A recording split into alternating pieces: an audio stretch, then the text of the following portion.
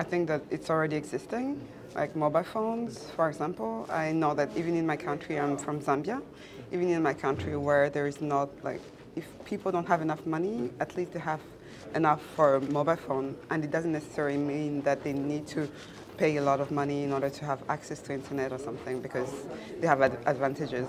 Because it also it allows me, for example, me living in France, to just get in touch with them in a very, like, most easiest way is Facebook, for example. Like, sorry to state the Facebook for instance, because I can call them, and there is also WhatsApp, and there is also like a mean to have access to school, digital school, and like actually quality education for everybody. So this is it's a very good mean of communication and a very good tool.